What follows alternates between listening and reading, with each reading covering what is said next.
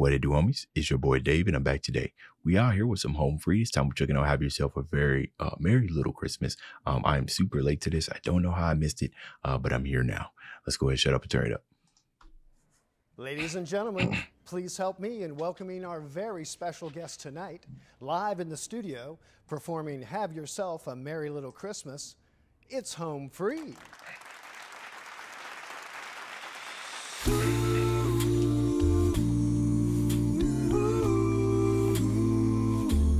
Powerful opening. Matching sweaters. Ooh. See, one thing I really love, especially when we're looking at covers of songs, is interesting harmonies, right? Interesting chords, right? That was a jazz chord right there, if I'm not mistaken. That was nice. Also, matching sweaters. Those sweaters are hard. Look at the collars. I ain't never seen sweaters like that. See, when they come out with matching sweaters, that's how you know this is about to be good, right? Okay.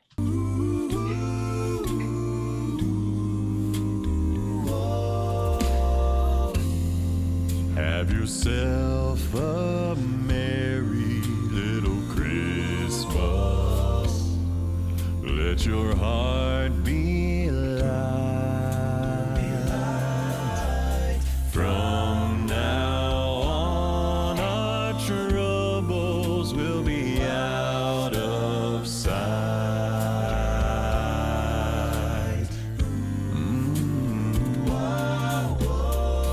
All right, before the next one starts singing, I love the contrast that we have here, right? As Tim started coming in and just really killing us, you know, with his nice little bass voice and everything. But the harmonies that's going on in the background, that's carried by the rest of the members, it's so pleasing, it's so warming to the ear, right? Is that it's just nicely blending in the background. But wait, it's a trap, right? Because then they came out and said, ooh, ooh. And then all of a sudden you're like, whoa, what's going on, right? I didn't open up my present a little bit too early. That's what that sounded like. And then it was almost kind of like an ode to what was about to happen, which I would say they opened up. But the fact that it was kind of keep the dynamics there and just make it so smooth. Nobody's louder than the others, just smooth. And then when they needed to jump out, they did, and it was such a surprise. Okay.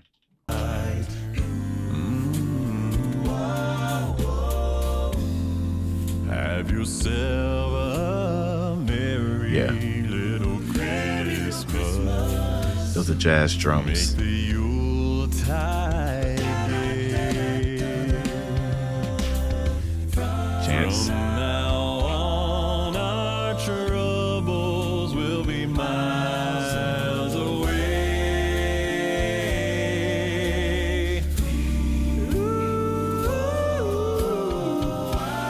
Here we are. There it is again. As in olden days, happy golden days of yore.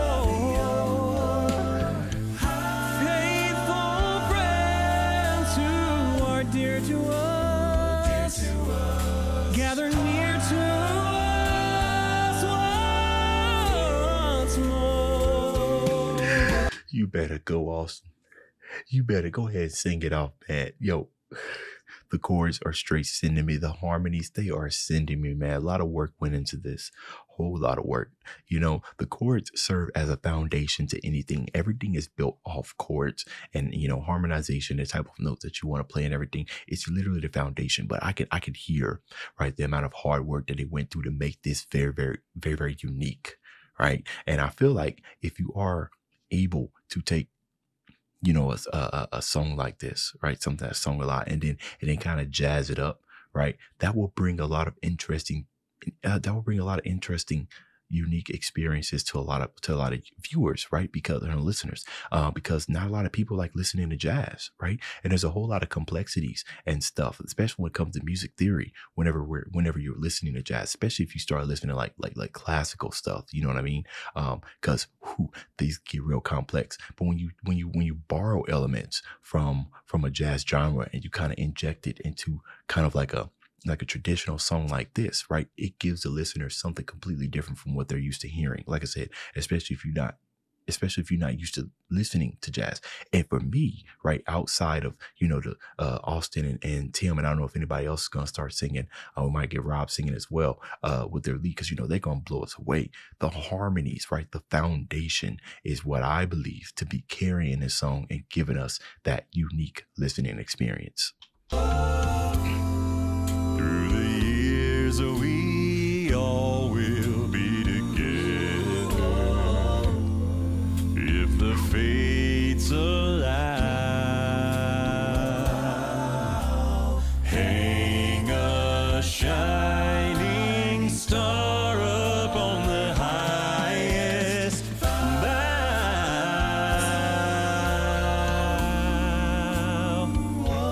and have yourself a merry little Christmas. Have yourself a merry little Christmas. Take it home. Take it home. Yourself a merry little Christmas now.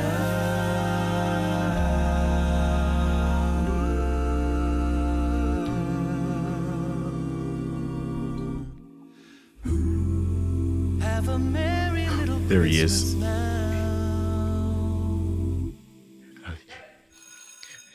now. He came at the end, but he sold it. He took us home. So one more thing before we leave here, right? So I keep talking about harmonies and everything, but the structure of this that just happened here. Let's listen to it again. A merry little Christmas now. So right here, I don't want to stop, but you've heard this, the progression that they're going to go through, right? You've heard this before. It was like ba ba ba ba ba, but it didn't do that, right? The third time they went ba ba. Right, so it's almost like it's false, right? It's like a false sense. I don't know the terminology, but it's a false sense because like my musical sense, like we was looking for a resolution, right? And usually, you know, you can hear the resolution being set up during the third progression, right? But they didn't do that. It went ba ba ba ba ba ba. I don't know. All I know is that the resolution to this harmony that I thought that I was going to hear, I did not. And it happened because of what they did during this third progression.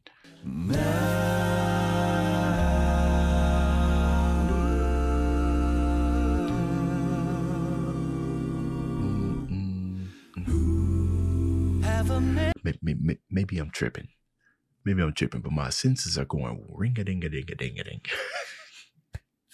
All right, I know I was late to this, but we finally got to it. That's the end of this video. If you enjoyed the content, leave a like and subscribe. Dave's out.